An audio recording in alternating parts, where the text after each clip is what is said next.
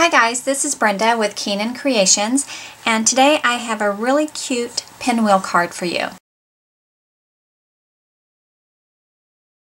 This uses the new Something Borrowed paper from the 2015 Occasions catalog, and this is a belly band with a greeting attached, has some ribbon that goes all the way around, and the way the card opens is you simply pull this out like this,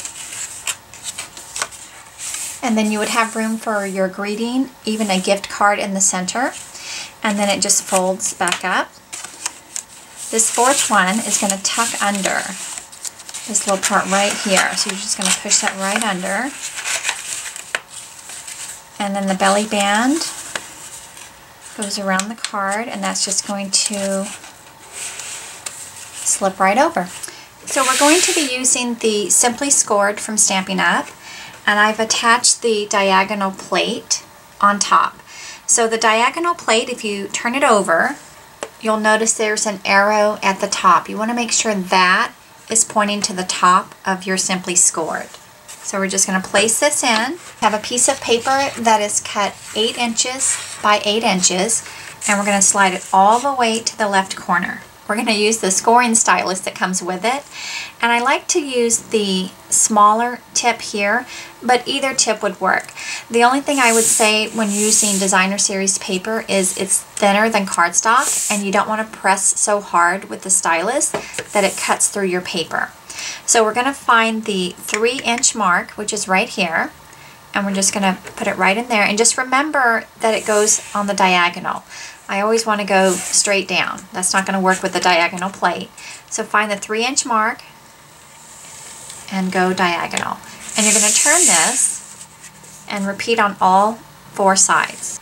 Now you'll notice when you fold on the score lines, do you see that little triangle right here?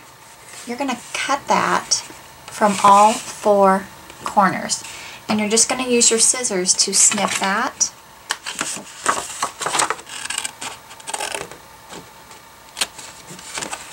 Just like that, and you're just going to repeat that on all 4 corners. So once you've removed all 4 of these corners, you're also going to remove the diagonal plate, and you're going to place your paper right back where it was before. You're going to find the 1-inch mark, put your stylus in that notch, and you're going to go straight down. And you're going to stop right when you get to that point. And just rotate and repeat on all 4 sides. Now that you've got it all cut and scored, you're going to decide which pattern you want to see most of. I like this floral pattern, so I'm going to turn it over and I'm going to start folding. So you're going to fold this in and then find the side that you scored, and you're going to fold that in the opposite direction. Now I do try to make sure that these line up. So see how there's a little bit of a gap here? So I would just give that a little bit of a tug and then press that down. I wouldn't use the bone folder to crease your score lines, because sometimes too much creasing will crack the paper and you can see the white center. So just fold with your fingers, that'll be fine.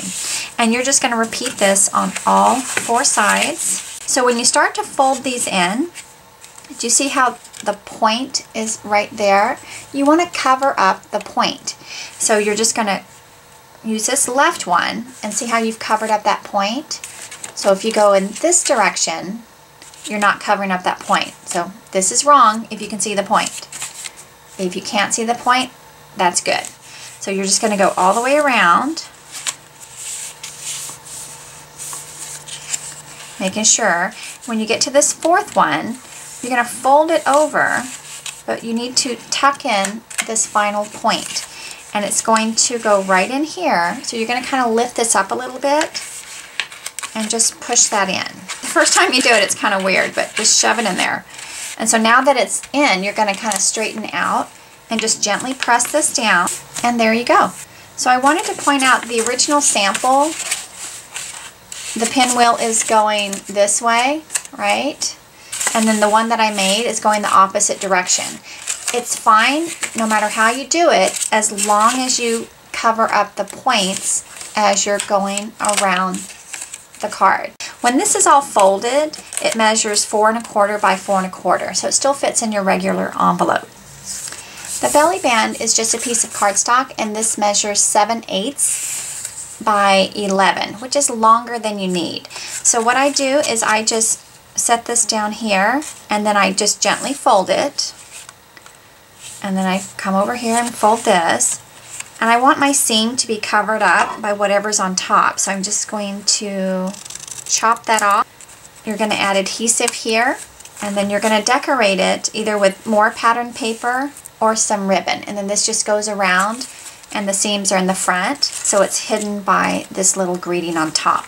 Now when you cut your paper 8 by 8, you're going to end up with some 4-inch strips because the paper is 12 by 12, and this is just a quick and easy card that you can make using a 4-inch by 5 1/4 piece of designer series paper. I just added some more of that same white organza ribbon, and the paper is pretty all by itself, so you really just need to add a greeting, and I embellished these little flowers with pearls. I hope you enjoyed today's projects using the Something Borrowed designer series paper. For more ideas, you can visit me at KeenanCreations.com. Thanks and have a great day.